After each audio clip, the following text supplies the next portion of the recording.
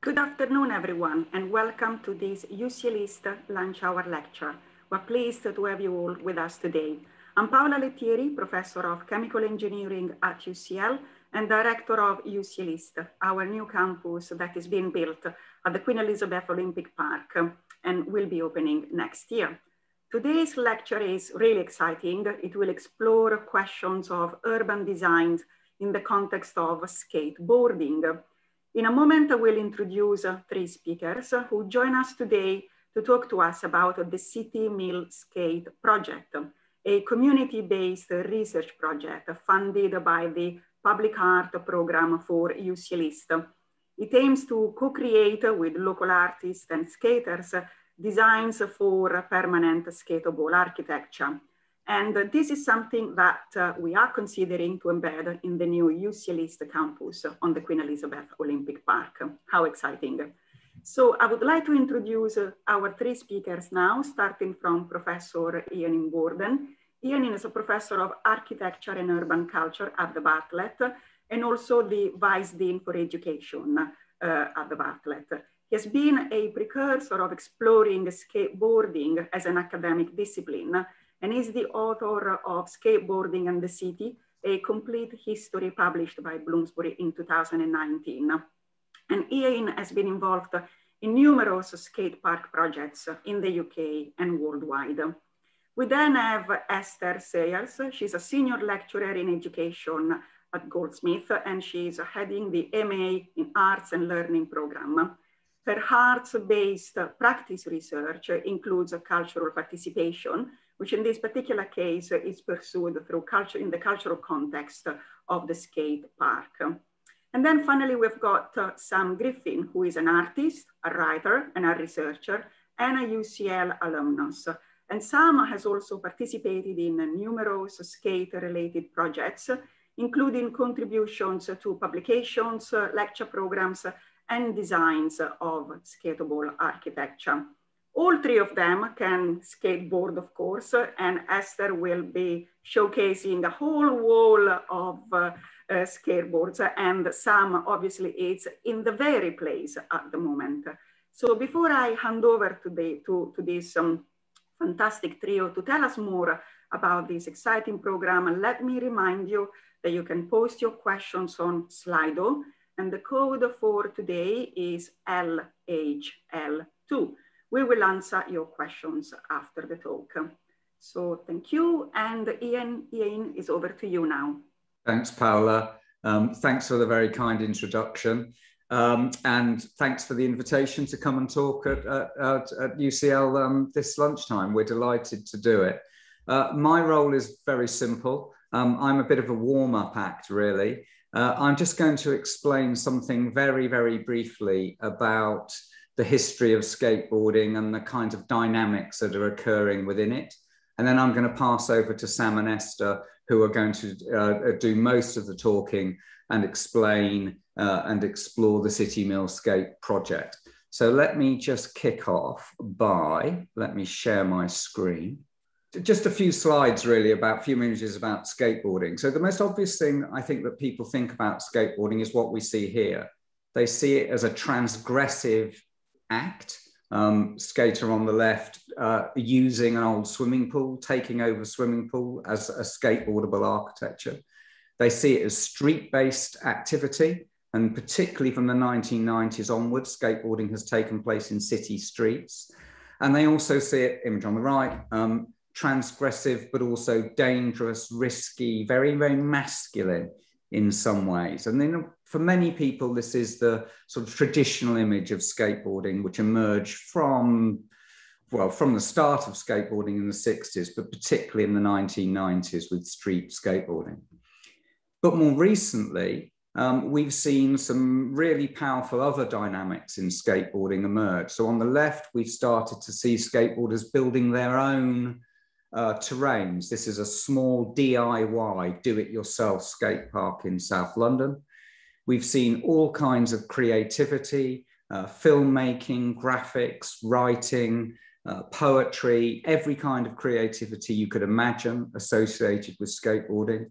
And perhaps most importantly, you see on the right, we've seen skaters themselves becoming much more diverse. So we're no longer talking about just teenage or around teenage males. It's females, gender fluid, people of all ages, all backgrounds, all ethnicities, and all over the world practicing skateboarding. And we're also seeing, because skateboarding will be in the Olympics in Tokyo, presuming that goes ahead for the first time this year, a kind of sportification. So just as the common grassroots of skateboarding expands, so also it's becoming, in another arena, increasingly kind of professionalized and commercialized. So the big question is, how do these three things come together? How can it be kind of transgressive and risk-taking, creative with new terrains, and also acknowledging that there's also a kind of sporty dimension to it? So just a few examples of how this is being addressed. Well, the most obvious one is skate parks, purpose-built arenas for skateboarding. And this is a skate park in Southeast London, Crystal Palace, that I've been heavily involved in. And very typically, it's a large concrete permanent installation, cost around £400,000, and has a very diverse set of riders there. And these are pretty common now across the UK. Sometimes it's about taking over existing terrains. Again, another London example, the Undercroft at the South Bank, on the south bank of the Thames in London, not designed for skateboarding, but taken over, colonized, if you like, by skateboarders. This is another kind of thing that is going on. Esther, who we'll hear from in a moment, is heavily involved in this project for Hackney Bumps. It is an old skate park, first built in the 1980s in Hackney in North London, but is now a community-based project where the community themselves have transformed really a very run-down facility. They've put their own money and labor and effort and community relations into this. And not only does this scheme attract diverse riders, but it also helps negotiate and bring together very different kind of social and class backgrounds in quite a dynamic and rich part of Hackney. We've also had events. So this is an event which UCL hosted in partnership with the Smithsonian a couple of years ago. It was called Inner Skate, where we took over the space in front of the Here East area of the Queen Elizabeth Olympic Park, just for one day. We had some ramps designed and made by some of our students. And in particular, we invited adaptive riders, riders who are blind, riders who are deaf, riders who are on wheelchairs, to come and use these facilities, use these ramps for the day. And indeed, the adaptive side of skateboarding is another area where it's really taking off at the moment. So it's not just the able-bodied, it's people of all different kind of bodies and capabilities that are enjoying this. And actually, the guy you see middle of the top is a blind skater called Dan Mancina. And I reckon he's probably a better skater than me, Sam, or Esther. Maybe not, but he's a wonderful skateboarder, and he's almost entirely blind. Two more slides. One other thing that's happening is that people are now turning to think about, how do you bring all this not just into purpose-built skate parks? How do you bring it into the body fabric of the city? How do we make our public spaces inclusive and welcoming to everyone? And what's happening is we're beginning to see how skateboarding is being used as part of that equation. So this is a water square in Rotterdam. It's a multi-purpose place. You can go and have your lunch there, hang out there. It floods with water at certain times of the year, but it's also been deliberately designed to be used by skaters at certain times of the day, week, of the year. And this helps activate the site and bring in different people onto the site.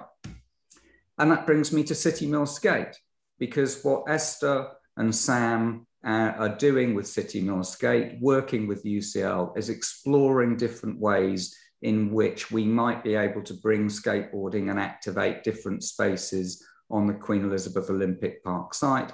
And we're hoping also at the including the UCL East site as well. And I'm now going to pass to Esther and Sam, who are going to explain more about this. So that's it from me. I'll come back again for the questions at the end, but I'll pass to Sam and Esther now, and I'll stop sharing my screen. Fantastic. Thanks very much, Ian, for giving us a broad overview to lock in the work that we've been doing as part of City Mill Skate. What we thought we'd do is start by showing a couple of short trailers from our recently produced film called City Mill Skate Dots and Lockdown. This is a 9-minute film, so it's too long to play in this arena. But the film tries to pay attention to coronavirus-related restrictions that happened from March 2020 and the massive effect that that had on social distancing, skatepark closures and other measures that affected people. So in the film, we're talking to people in London's skateboard community and looking at how they impact on the City Mill Skate project and the work that we're trying to do there. So the trailers will hopefully give you a flavour of how we think that the skate dots that we are proposing build on the experience of skateboarding kind of on the street in the wild. And you're going to hear from some of our research participants talking about the process of design.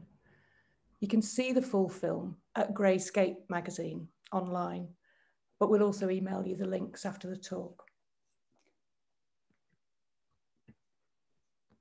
I'm looking for stuff that I can skate because there's a lot of places that I can't skate.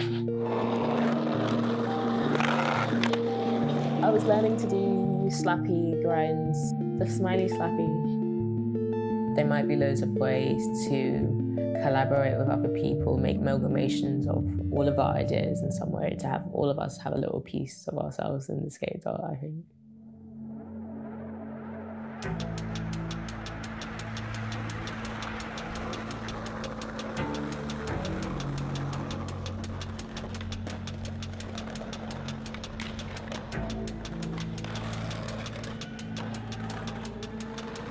The street is designed for just about everybody else apart from skateboarders.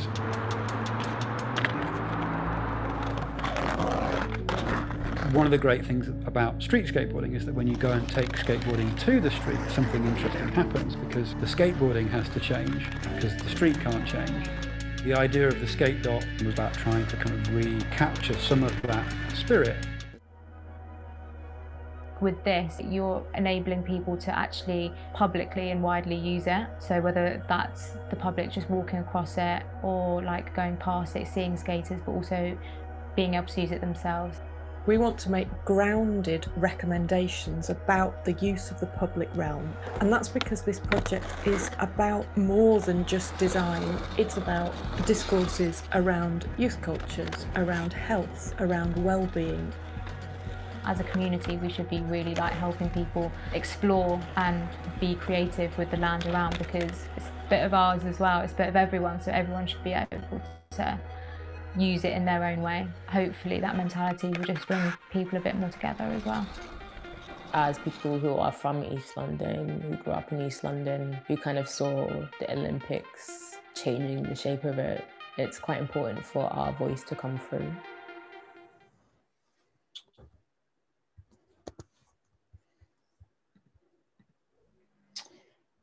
So, as Esther has just introduced on our little film there, there's kind of a little introduction about kind of what we were doing in our project and some of the kits that we sent to people.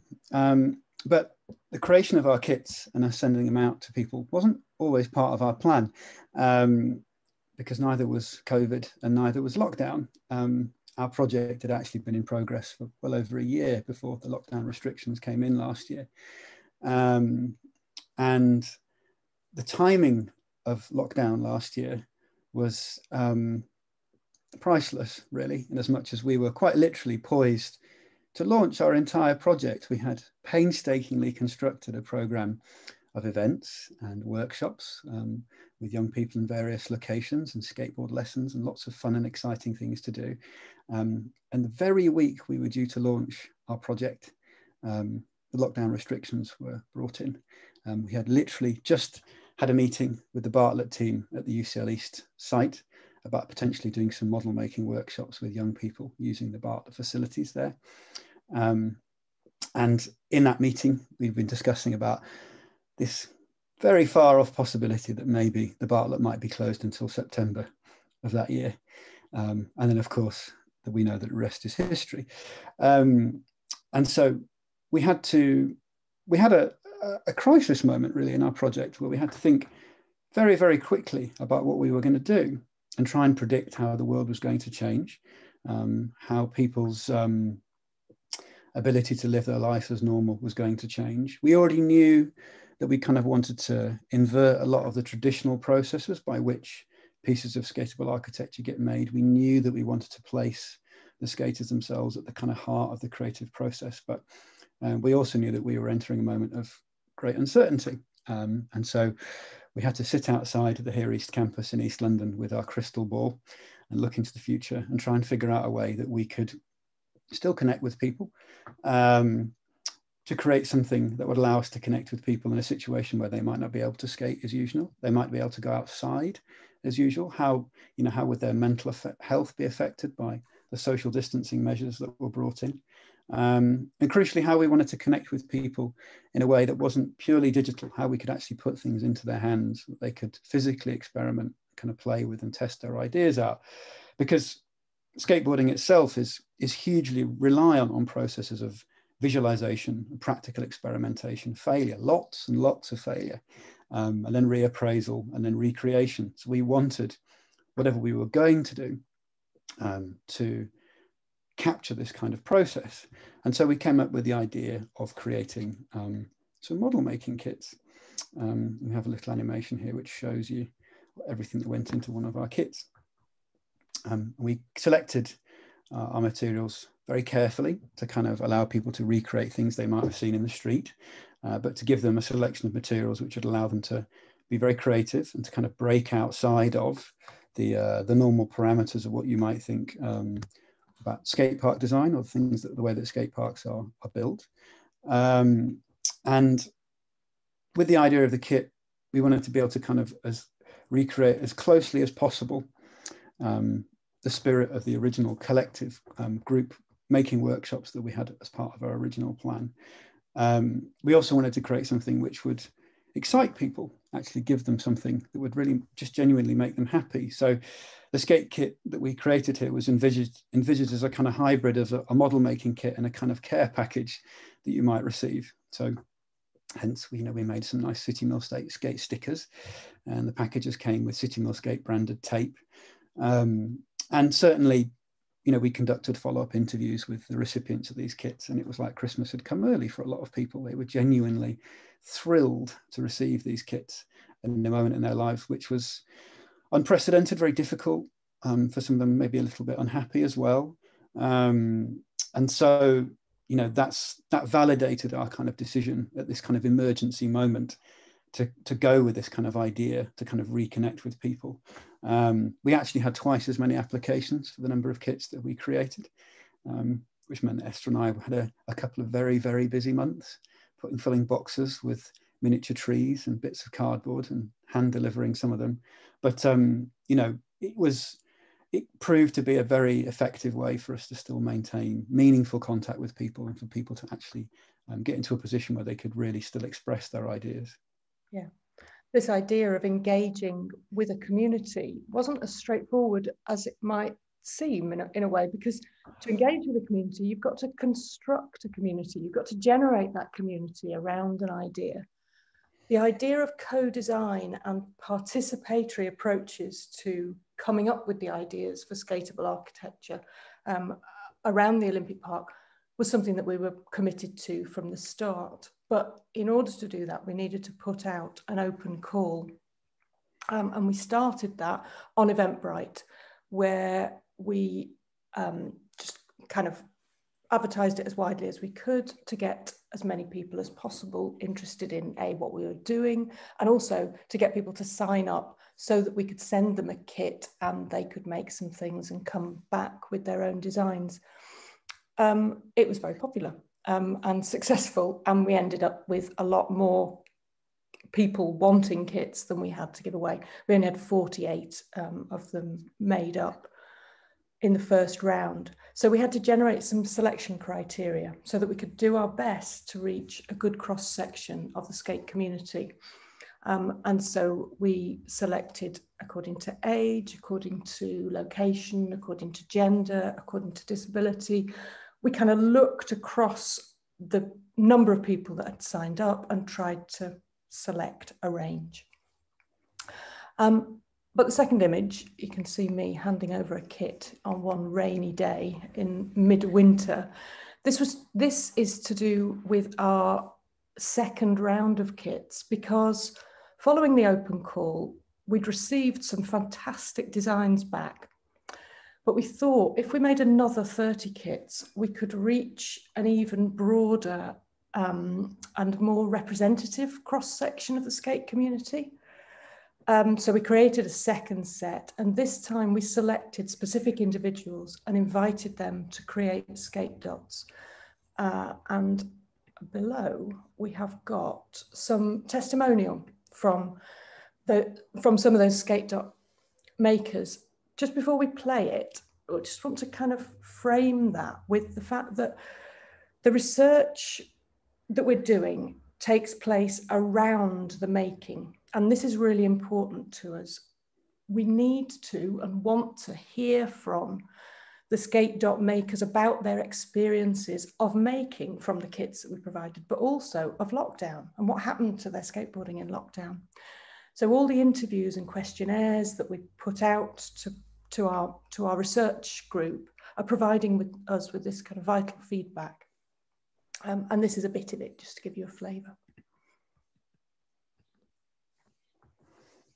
Wait, but I can do it like this and then add a ramp on each side. Yeah, that's great. You've got to think about the aesthetics, Delano, you know, like you're sculpting a piece of landscape architecture. You stress me out, man. It's bending a lot. Yeah. So you might want to think about how you're going to reinforce it. You were talking about putting like a ramp on one end or something like that.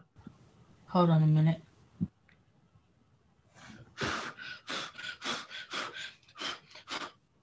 Well, right now, I'm trying to make this ramp. I don't know if it's... Oh, yeah. Sick. So what kind of shape is that going to be? Is it going to be a curve, like a transition, or is it going to be like a flat bank or a little pyramid, or what are you thinking? Like a normal ramp, like the big one at Hackney Pumps. Because of this COVID stuff, that you can't really go out and skate. Once you see this, and this is going to disappear, and you'll see me doing it in real life. All right, so this is my skate dot, guys. Make sure to like, comment, share, subscribe. Shout out to Sit in Your Skate for giving this to me and Esther. So my name's Craig. I would definitely consider myself a model maker. When I saw the skate dot, I was like, man, I know I could probably flex my muscles a little bit and like try something else. A lot of the projects I work on follow a similar kind of pattern. And the skate dot definitely interrupted that and made me have to think about, you know, things a different way.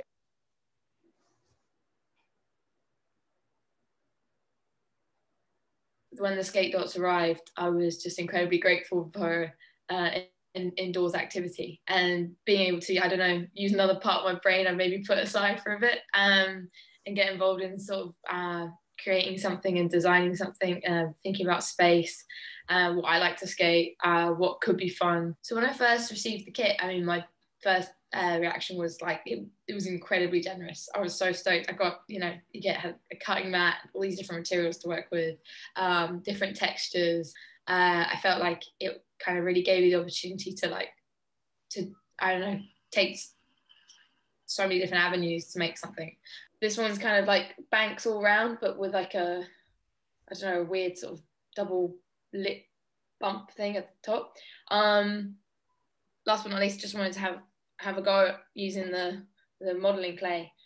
So I kind of went for building a little spine, but didn't want to make it just a spine because, I don't know, that's a bit too skate park like. But also kind of, again, design this in mind with the like non-skaters using it. So maybe they use it as a bench, something to lean on, something to rest on, I don't know.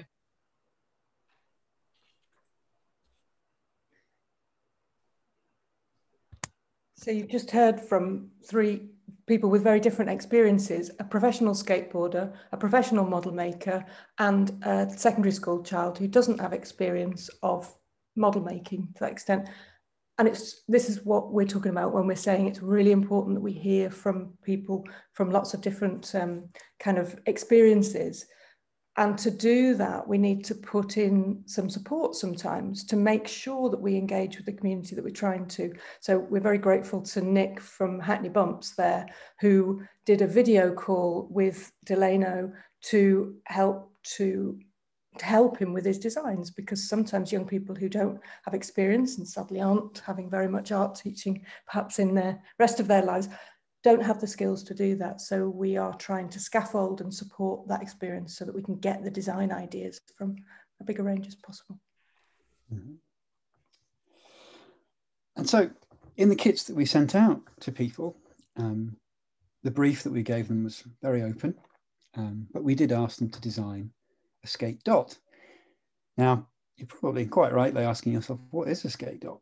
And as we said in our poster here, in our very first project that we ever did in terms of putting something together, we made it quite clear that we don't know, in as much as Esther and I don't know. And that's kind of partly the point of the City More Skate project, is to allow a broad range of voices to feel included and to share their ideas with us in answering what this question is. We have a few ideas of what a skate dot isn't. So a skate dot is not a skate park.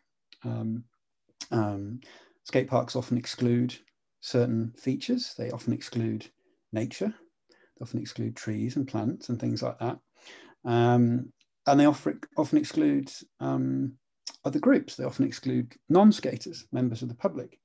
And so, often a skate park is a sort of totalizing environment, which is very concrete heavy, and it has a very clear line of demarcation between what is a skate park and what isn't.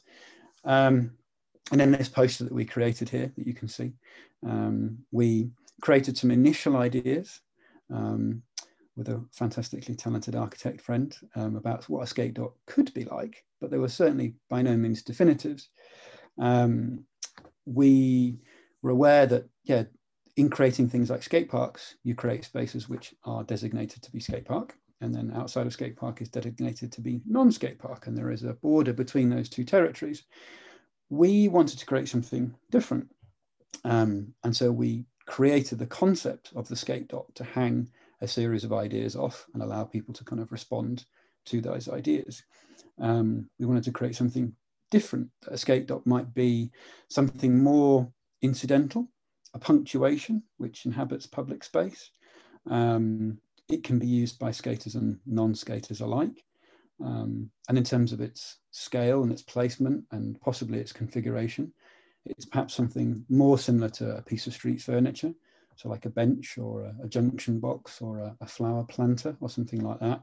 And ideally, actually, if it was to be seen in the wild by someone who didn't skate, they may not even necessarily understand it or perceive it to be a piece of skatable architecture. It could be something nice to sit on and have your lunch, or to meet your friends with, or to sit underneath and take some shade on a sunny day. And so in the full-length version of the film that we showed the trailer for earlier, we talk about some of the thinking behind these skate dots is also intended to recreate the idea of what it's like to go out street skateboarding in the wild. So actually to travel across a city with your friends and navigate these interesting routes that you get in doing so, where you stop at things called skate spots, which are basically kind of small architectural features, which are fun to skateboard on. And you may skate there for a little while, and then there might be something fun and interesting across the street, which you would hop over to and skate for a bit. And then after you spent your time there, carry on and go somewhere else. And we were aware that there is precedent for these kinds of journeys and these kind of engagements with objects. So things like if you've ever been to a sculpture park, or a nature trail, and the way you would kind of navigate your way through that space and spend some time with these individual features. It was something like that, and the idea of the skate dock was hit upon as a way of kind of trying to capture the spirit of that kind of journey, that you move through space and you spend some time at kind of these particular punctuations within the space, but then you carry on. So for us, skate dots as an idea are like skatable punctuations. They're like stepping stones kind of through a landscape. But crucially, they're embedded in public space. So people who don't skate can use them too. But then, you know, they defy that idea of an enclosed environment of the skate park.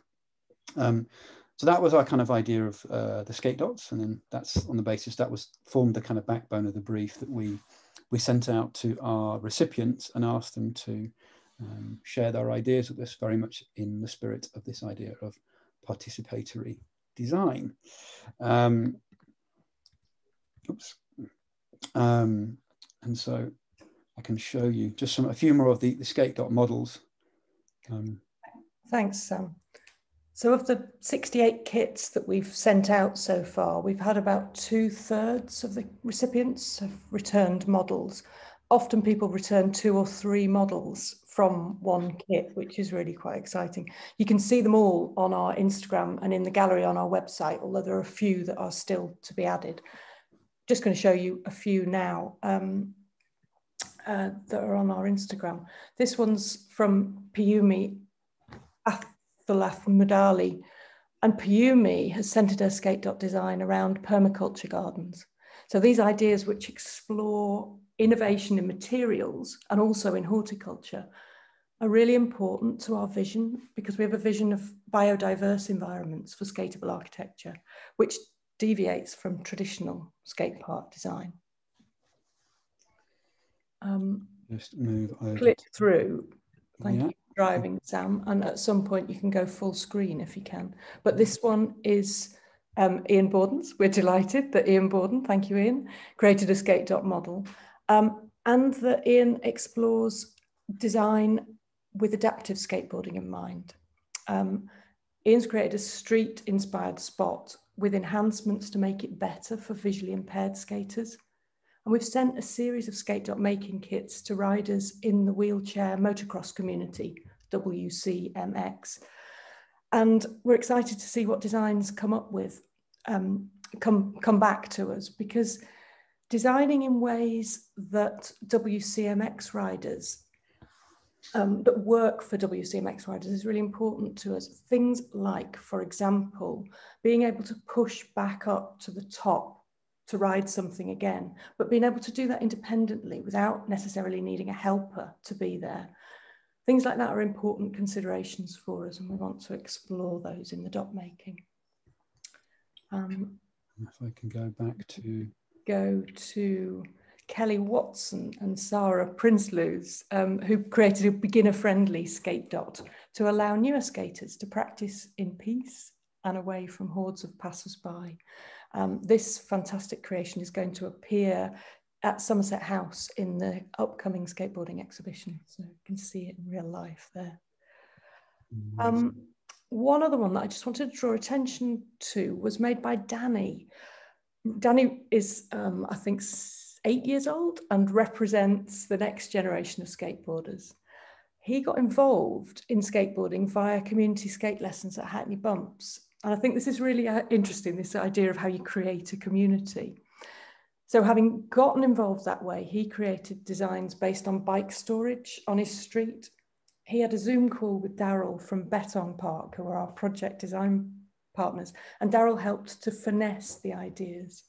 So this idea of supporting people new to skateboarding and growing our community is really important to our work. But it's not the only voice that we want to hear. So the last example that I just want to show you is from Tommy Harrison, who I think it's further up, some, who has drawn from skate history in the things that he made, the things that he has made. He's also used a lot of planting. So Tommy thought about iconic skate street architecture. These are the Victoria benches, which were a favourite piece of street architecture for skateboarders and which sadly no longer exist. So we love this idea of drawing from history, and particularly here, this giant soap-shaped block pays homage to the history of the local area around the Olympic Park by referencing the old Yardley soap factory that used to be at Hackney Wick. So do go along and look at more of them. The wealth of ideas is incredible. And in a minute, we'll tell you about what we're going to do with those ideas and how we're going to generate them into real life. So. Just as a nerdy aside, I've bored everyone to tears with this story. If you go to Hackney Wick on the site of the old Yardley soap factory on a rainy day, there is so much soap in the topsoil that it still smells of lavender on a rainy day. But that's my nerdy local history aside, out of the way.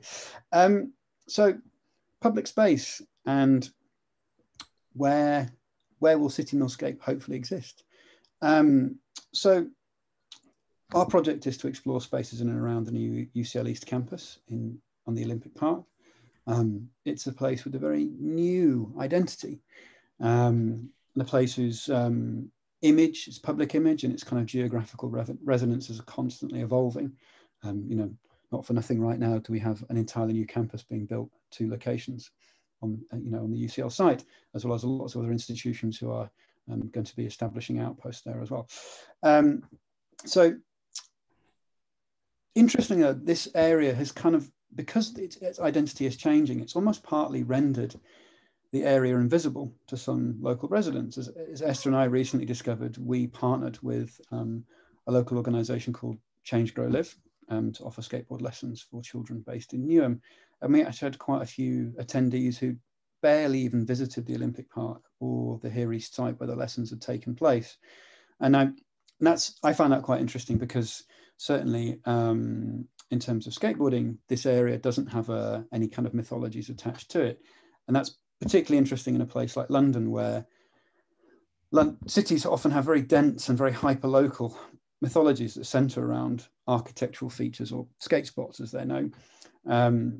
And these skate spots and then the names that are attached to them become emblematic for whole canons of audio-visual and oral history that surround who's performed which tricks on which bit of the architectural feature and when it was done and who did it first. And often the names of these skate spots are also extremely perfunctory. They are designed to literally signpost geographically where this place is. So what might be known as the Hayward Gallery Undercroft to quite a lot of other people, to skaters, is South Bank, because it's on the South Bank. As Esther mentioned a minute ago when we showed Thomas Harrison skate dots, the Victoria benches were in Victoria, and lo and behold, they were a set of benches. But the naming conventions are also very perfunctory, in the same way that skateboard tricks are as well. And they often describe exactly kind of what's happening in very kind of basic terms. And so this idea to inhabit this kind of naming convention is what informed our decision to call the project City Millscape, because we've named ourselves after the river which runs through quite a large part of the Olympic Park and runs adjacent to 2 of the UCL sites too. So we did so with this history of kind of naming places after names to establish this idea of placemaking, and aware of the fact that the Queen Elizabeth Park's former history as an industrial centre has been partly erased to kind of make way for the Olympic development. And so we had a fairly blank slate, and so needed to kind of think of a name which would establish our actual geographic site as part of a process of placemaking and building on an association of skateboarding as an activity taking place in a territory whose identity hasn't fully coalesced yet. Outside of the immediate vicinity of UCL and the Olympic Park, we're also keenly aware of the need to kind of posit our project in the context of other community-led initiatives that are taking place and that are seeking to create skatable architecture around East London. As Esther mentioned, and as Esther is sporting a lovely t-shirt today, we have the Hackney Bumps project, which is taking place just on the other side of the River Lee, in Homerton. There's also a project to create a DIY skate park. It's roughly similar to what you see behind me. This sadly no longer exists, but it's a good working example. And there's a project taking place on a piece of land administered by TfL, which is next to the nearby Mabley Green Park, and where a bunch of BMXers are working with TfL to adapt a space to create DIY skatable architecture in an area underneath the A12. And so City Mill Skates project is not just about placing, empowering kind of users of all types to share their ideas with us and feel like their opinions are valued, but it's also very much about understanding the locality in immediate terms around the UCL estate, but also within kind of the wider context of East London. And so a big part of the City Mill Skate project is about maintaining dialogue with these other initiatives, such as the Hackney Bumps project and the Mabley Green project, to ensure that our respective outcomes complement each other, and that we kind of can build a kind of a richer fabric of skatable spaces across East London, where, I mean, in the longer tail of kind of East London history in particular, skatable spaces were kind of thin on the ground. They were more commonly associated with Central London, North London, East and West, and actually South too. East was a bit more kind of barren in those terms. So, we're very aware of the need to kind of be in dialogue with these other organisations. And so with that in mind. Thank you, Sam. I'm quite conscious of time, and we want to make sure that there's time for questions and discussion. So but we've got a couple more slides to go through. So the use of public space is contentious and raises questions about who owns it, who has a right to be there, and what they want to use it for. Now, women have often cited quite a different relationship with public space than men in terms of issues of ownership, legitimacy, access, and crucially, safety. Skateboarders are familiar with restrictions about what they can and can't skate and how they can use the street or public spaces or privately owned spaces which appear to be public. And skateboarding has in the past been seen as an antisocial activity, treated as criminal in some parts of the world. But there's some wonderful examples. Iain showed a few at the beginning, and some fabulous European cities would add to, like Bordeaux in France and Malmo in Sweden, or Copenhagen in Denmark, amongst many others, have turned around that idea and now integrate skate-friendly architecture into their urban planning from an early stage. And this is fantastic. It leads to fantastically differently used public space. Over the past couple of years, there's been a huge increase in the number of people skateboarding, partly because of the restrictions imposed during lockdowns and a need to stay local. But also, I think the impact and legitimacy that's afforded by skateboarding's inclusion for the first time in the Olympics in Tokyo later this year, if it goes ahead. Through this combination of factors, the idea of skateboarding is now, I think, is shifting to being seen as something more positive, something healthy, something community enhancing, something social. And critically, I think all these things are great. I'm glad to see them as developments. In terms of my personal academic research, skateboarding is something that boys and girls both want to participate in. An activity that is engaging girls in interactive, non-competitive, social yet physical ways. And this is crucial to the way that we design urban spaces and has been long overlooked. The design of the city needs to reflect the need for safe spaces, to be physical, to hang out, and somewhere in the words of the Make Space for Girls project that balances arts, sport, and free play, which I think is a fantastic trio of things which we would also endorse with the work we're doing with City Mill Skate.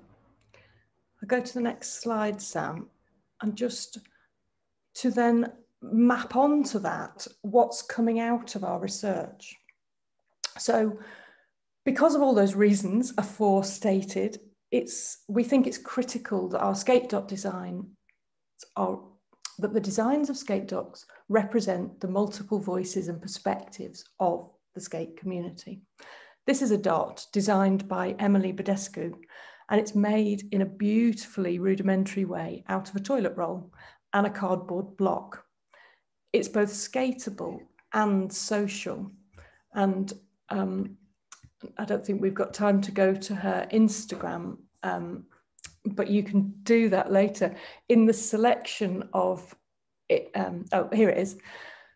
The selection of images that Emily sent so that we could put a post together, she includes a campfire, this little candle, but this idea that the space is thought about, not just the riding, but the space in which you might hang out, and that a campfire is thought about for a kind of end of session chilling.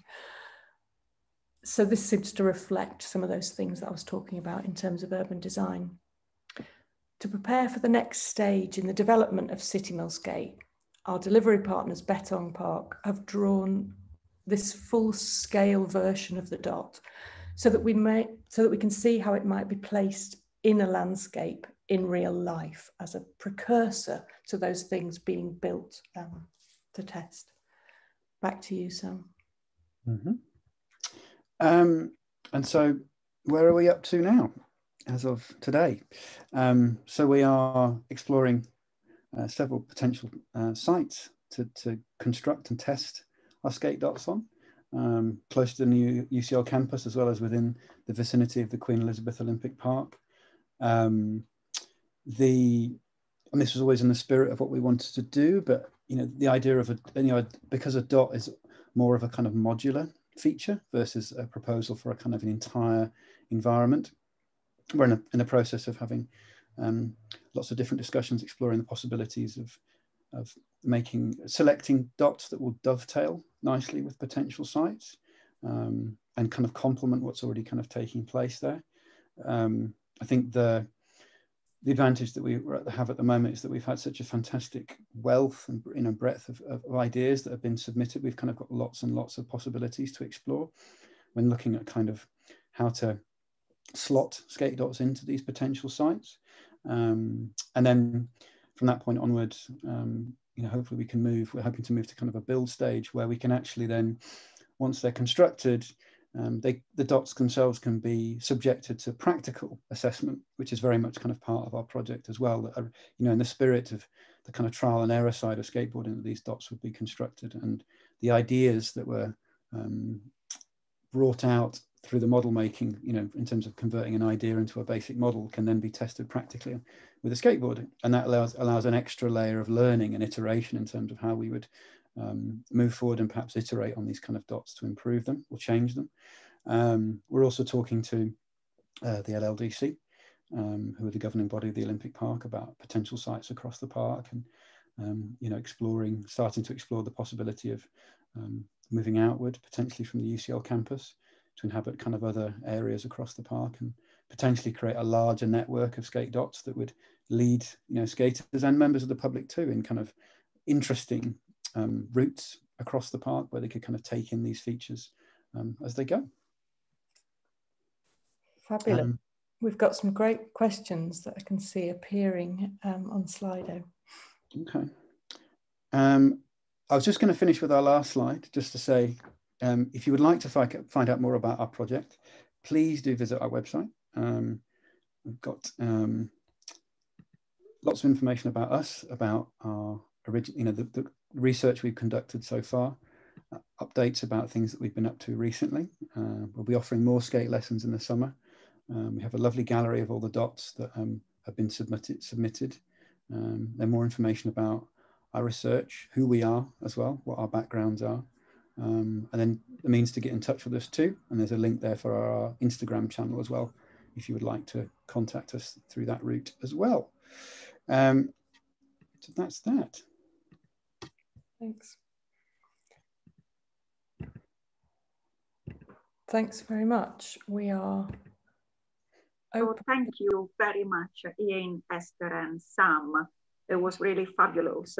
we have got a few questions on Slido, so I will read them out and then you decide who would like to pick which question. So the first one is, can you tell us more about skateboarding as an academic discipline? Is it about design, sustainability, urban living? What would I learn as a student? Who would like to pick that question? Shall I take that one? Yeah. Yes, please. There are many people across the world now. When I started writing about skateboarding, there were only about two of us, two academics in the world dealing with it, myself and a woman called Becky Beale. There are now, I guess, hundreds of people doing it, but there's no academic discipline about skateboarding. So what you find is that people come at it from different angles. I come at it as an architectural historian and a historian of public space. Sam wrote his dissertation on it when you were a student at UCL, didn't you, Sam? And you came at it looking at videos, yes, skateboarding videos. Esther is engaged very much on the sociology and the kind of users of skateboarding, and often some people are very interested in the gender profile. What I would say is whatever subject you do at university, you can connect to skateboarding with it. And I've seen everything from mathematics and physics to technology of materials, to art, to photography, to design, and so on. Skateboarding is a very rich endeavor, so you can connect with it in lots of different ways. That's a wonderful answer. Thank you, Iain. So the second question is about electric skateboarding and the impact that technology has on the community, culture, and making space of these skaters. I can jump in on this one, I think. So I think there's been a very interesting moment over the last year in terms of sort of governmental attitudes towards, I suppose, what you would call micro-mobility solutions. There has been a sea change in government around attitudes to things like electric scooters and things like that. I suppose, necessity being the mother of invention, or certainly in this case, legislation, and allowing people access to technologies which allowed for independent micro-mobility in a time where a lot of people simply didn't want to take public transport because it wasn't particularly safe to do so. And so I kind of, the technologies are adjacent to each other in terms of like electric scooter technology and electric skateboards. And so I think it's a very interesting and sort of useful moment in terms of these things coming to the fore, about there being alternatives to the automobile, to kind of public transport for people who need to make kind of short journeys quickly and easily. So I think it's definitely kind of raised the profile of these devices which have always allowed it. I think one of the interesting ironies, I suppose, is that skateboarding has always allowed those kind of that allow that type of micro-mobility. It's just you might be powered by sandwiches instead of a battery. But I think it's a net positive for us in terms of actually, it's precipitated a very useful conversation about the usefulness, not only in practical terms, but actually in terms of like mental health and kind of well-being from a non-powered skate, point of view of actually getting out and doing exercise. I see it as being kind of part of that. The past year has definitely has shown a lot of people just how important and valuable public space is, for example, parks and things like that, and the ability to kind of access those in new ways is, and a useful discussion around that can be no bad thing.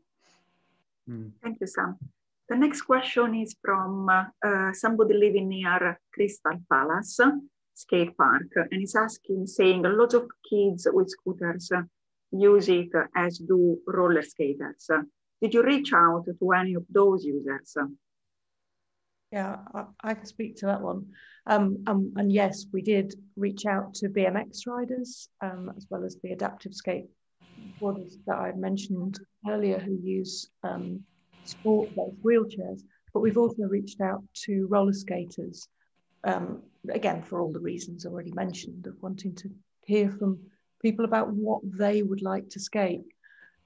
I think attached to that is the idea of building a community, building a culture around skateboarding and other wheeled users. We would broadly say all wheels are welcome. But where space is contentious, and at the moment with things being so busy, we are finding ourselves in a situation where people have to share and people have to learn sharing within the environment. And there are some rather nice ways in which that positively happens within skate parks and other spaces which are frequented by lots of people, in terms of a kind of etiquette that develops and is passed on through people. So that's where this idea of creating community is really vital, that by creating a community, you start to create a way of approaching, a way of being that is acceptable in those places. And that sort of hopefully continues to make it an inclusive activity. If I can just come in, if I can just come in on that as well, just because I use the Crystal Palace skate park quite a lot.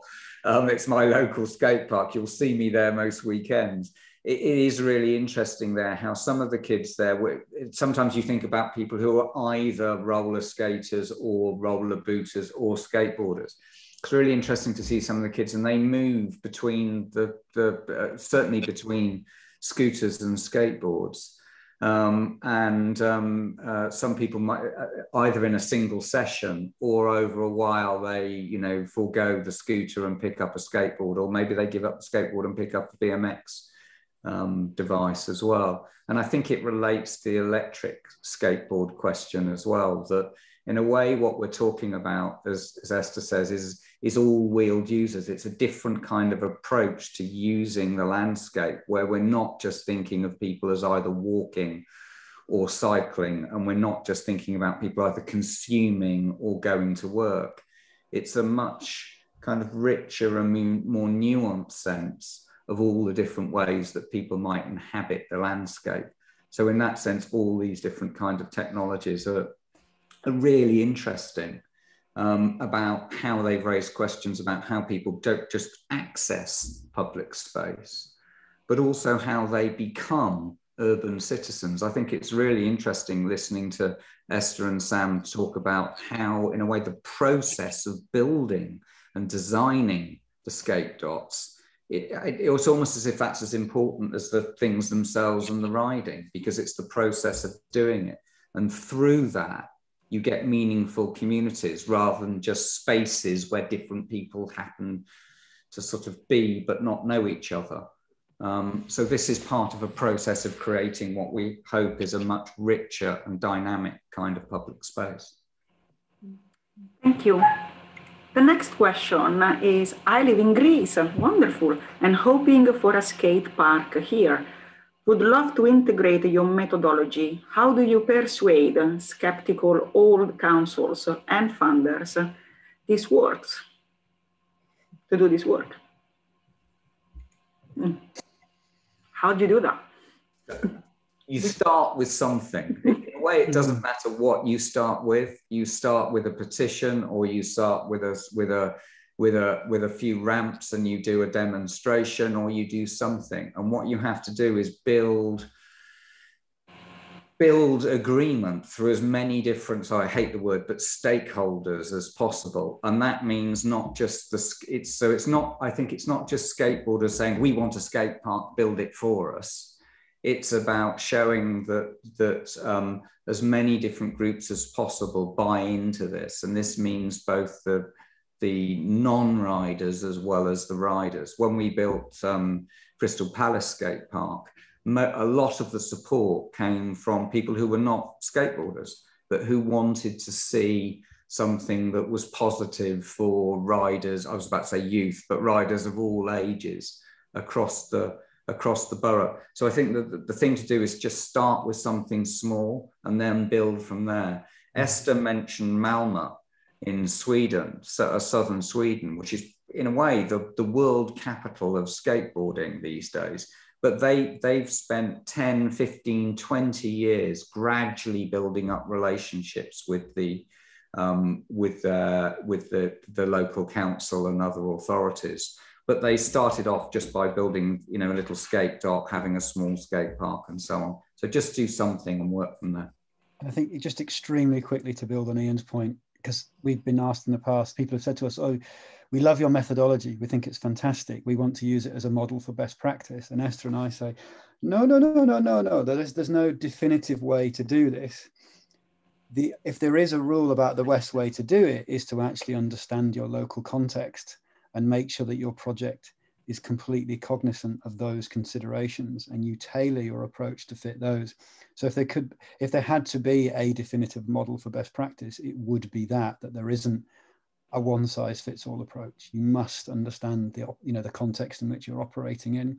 And that actually, if you are finding yourself in a situation where you are butting up against skeptical stakeholders, the more you can demonstrate that you've actually understood the context at all its levels, that will stand you in good stead.